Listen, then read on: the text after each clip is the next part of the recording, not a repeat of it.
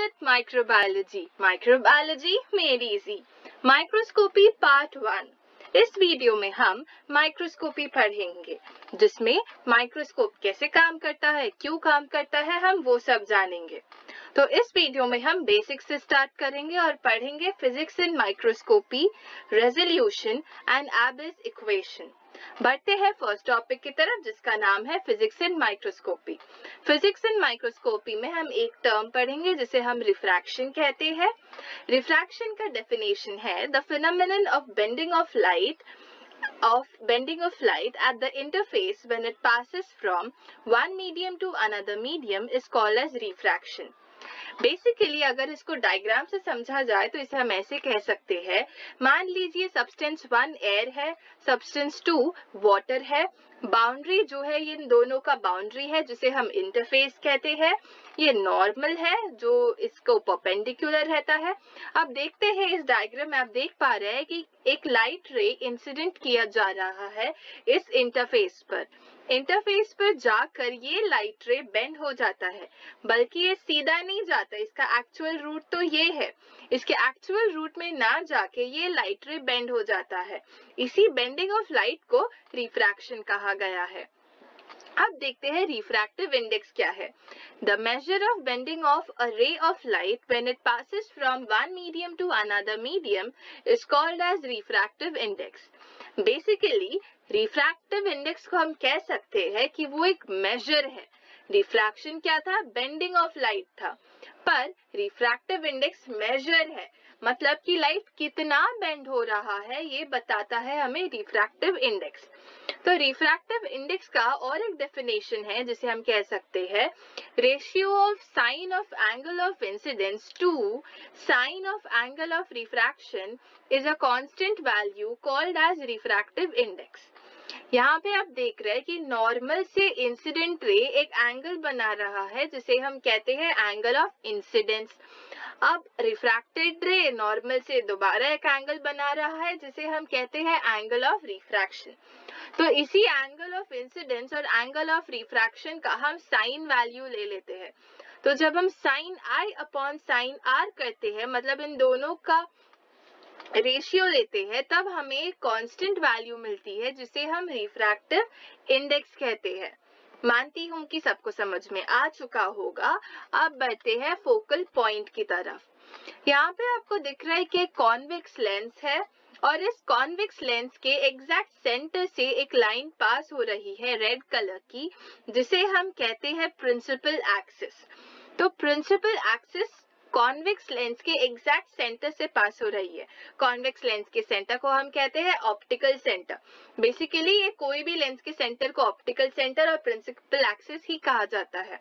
अब मान लेते हैं कि कॉन्वेक्स लेंस में से काफी सारी लाइट रेज पास हो रही है और उससे पास होने पर ये सारी लाइट रेज एक पर्टिकुलर पॉइंट पर जाके मिल जाती है और उस पॉइंट को हम कहते हैं फोकल पॉइंट। तो जहां पर ये सारी लाइट रेज मिल जाती है उस पॉइंट को हम कहते हैं focal point. The focal point of a lens is a point in space where light rays meet after passing through the lens. ठीक है, अब मान लो कि ये है हमारा ऑप्टिकल सेंटर जहाँ पे मैंने लेजर रखा है। तो ये मेरा ऑप्टिकल सेंटर है। ऑप्टिकल सेंटर से लेकर फोकल पॉइंट तक जितना भी डिस्टेंस हुआ वो डिस्टेंस को हम कहते हैं फोकल लेंथ। अब ये फोकल पॉइंट और फोकल लेंथ सिर्फ कॉन्वेक्स लेंस के लिए नहीं है, बल्कि जितने भी लेंस है जिसकी कॉन्केव लेंस के लिए भी एप्लीकेबल है, उनमें भी फोकल पॉइंट और फोकल लेंथ होता है। अब बढ़ते हैं रेजोल्यूशन की तरफ। रेजोल्यूशन क्या है? Resolution is the ability of a lens to separate or distinguish between small objects that are close together. इसे हम डायग्रामेटिकली समझेंगे। डायग्राम 1 में आप देख पा रहे हैं कि एक ही माइक्रो ऑर्गेनिज्म है। डायग्राम 2 में ऐसा लग रहा है कि शायद 2 है या फिर पैरामीशियम जैसा कुछ शेप, अमीबॉइड शेप जैसा कुछ है, या फिर कुछ बहुत अलग सा लग रहा है, डिस्टिंग्विश नहीं कर पा रहे हम एक ऑर्गेनिज्म है कि 2। डायग्राम 3 में क्लियरली दिख रहा है कि 2 माइक्रो ऑर्गेनिज्म है। डिफरेंस क्या हुआ इन तीनों में? डिफरेंस बस रेजोल्यूशन का है। दोनों ऑब्जर्वेशन का जो स्पेसिमेन है वो सेम है, पर तीनों स्पेसिमेंस का ऑब्जर्वेशन अलग अलग आया है, जबकि स्पेसिमेन सेम है। ये इस वजह से हुआ है क्योंकि तीनों लेंसेज का रेजोल्यूशन अलग है। पहले वाले लेंस का रेजोल्यूशन बहुत कम था, इसीलिए वो दो माइक्रो ऑर्गेनिजम्स में जो एक दूसरे के बहुत पास है उनमें डिस्टिंग्विश नहीं कर पाया और उन्हें एक ही माइक्रो ऑर्गेनिज्म बोल बैठा। दूसरे वाले लेंस में आप देख पा रहे कि उसे थोड़ा थोड़ा समझ रहा है कि ये एक तो भाई पक्का नहीं है, पर दो है कि एक है, उसमें उसे कंफ्यूजन है। तीसरे वाले इमेज में आप देख पा रहे हैं कि दो डिस्टिंक्ट माइक्रो ऑर्गेनिज्म हमें दिख रहे हैं। इसका मतलब ये है कि इस वाले लेंस का रेजोल्यूशन काफी अच्छा है। तो जब हम बायोलॉजी में माइक्रोस्कोप्स का यूज करते हैं तो हमें हाई रेजोल्यूशन वाले माइक्रोस्कोप्स का एक्सपेक्टेशन रहता है, ताकि हम दो माइक्रो ऑर्गेनिज्म में डिफरेंशिएट कर सके और दो माइक्रो ऑर्गेनिज्म को एक ना समझ बैठे। अगर ऐसा सेकेंड इमेज जैसा कुछ आ गया तो सारा ऑब्जर्वेशन ही गड़बड़ हो जाएगा। कहाँ कोकोइड और कहाँ स्पाइरल, तो बहुत अलग ही ऑब्जर्वेशन आएगा। इसी वजह से हाई रेजोल्यूशन वाला माइक्रोस्कोप्स यूज करना चाहिए। अब रेजोल्यूशन कब इंक्रीज होता है? रेजोल्यूशन तब इंक्रीज होता है जब उसका वर्किंग डिस्टेंस कम होता है। तो जब वर्किंग डिस्टेंस कम, रेजोल्यूशन इंक्रीजेस। अब पढ़ेंगे Abbe's equation. Abbe's equation states the minimal distance between two objects that reveals them as two entities depends upon the wavelength of light used to illuminate the specimen and on the numerical aperture of the lens.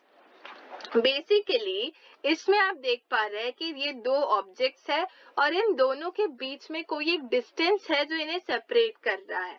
तो Abbe's equation में यही कहा गया है कि ये जो distance है, ये डिस्टेंस मतलब क्या? रेजोल्यूशन। तो ये जो रेजोल्यूशन है वो डायरेक्टली डिपेंड करता है वेवलेंथ पर, जो लाइट यूज किया जा रहा है स्पेसिमेन को इल्यूमिनेट करने के लिए, उसके वेवलेंथ पर और न्यूमेरिकल अपर्चर पर। तो इन दोनों चीजों पर वो डिपेंडेंट होता है।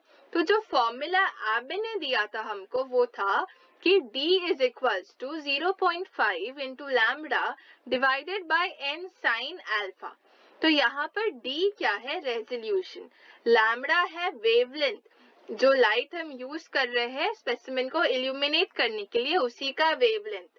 n है रिफ्रैक्टिव इंडेक्स और अल्फा है half the angle of cone of light entering the object. अब n sin थीटा को हम एक साथ कहते हैं न्यूमेरिकल अपर्चर। आगे देखते हैं कि न्यूमेरिकल अपर्चर क्या है। Numerical aperture is defined as the ability of lens to gather the light. एक लेंस कितने अच्छे से लाइट गैदर कर लेता है उसे हम कहते हैं न्यूमेरिकल अपर्चर। रेजोल्यूशन बढ़ता है कब? रेजोल्यूशन तब बढ़ता है जब डिस्टेंस कम होता है। और डिस्टेंस कब कम होता है? डिस्टेंस तब कम होता है जब वेवलेंथ कम होता है लाइट का और न्यूमेरिकल अपर्चर बढ़ जाता है। तो जब वेवलेंथ का लाइट कम होगा और उस लाइट को लेंस बहुत अच्छे से गैदर कर लेगा, मतलब उसका न्यूमेरिकल अपर्चर ज्यादा रहेगा, तब रेजोल्यूशन बढ़ेगा। अब इससे सेम चीज को हम डायग्राम की मदद से समझते हैं। ये हमारा ऑब्जेक्टिव लेंस है जिसे हमने स्लाइड पे फोकस किया है, जिस पर स्पेसिमेन है। ऑब्जेक्टिव लेंस से स्लाइड के बीच में जितना डिस्टेंस है उसे हम वर्किंग डिस्टेंस कहते हैं। और यहाँ पे आप देख पा रहे हैं कि स्पेसिमेन पर एक कोन ऑफ लाइट फोकस हो रहा है। तो और यहाँ से फिर से कोन ऑफ लाइट लेंस में जा रहा है। तो ये जो कोन ऑफ लाइट ये जितना लाइट लेंस गैदर करता है उसे हम न्यूमेरिकल अपर्चर कहते हैं।